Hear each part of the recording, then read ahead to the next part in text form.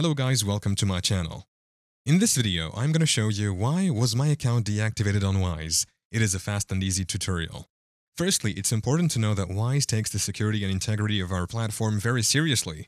We have strict policies in place to ensure the safety of our users and to prevent any fraudulent activities. If your account has been deactivated, it could be to a violation of our terms and conditions. This could include activities such as sharing sensitive information, engaging in suspicious transactions, or using the platform for illegal purposes. Another possible reason for deactivation could be incomplete or inaccurate account information.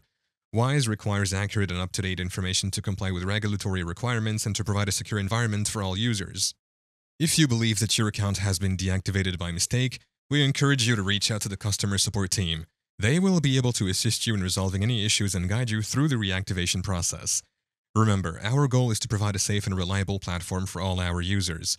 We appreciate your understanding and cooperation in helping us maintain the highest standards of security and trust. Thank you for watching. If this video was helpful, please leave a like and subscribe to my channel for more videos like this, and click on that notification bell to never miss an update.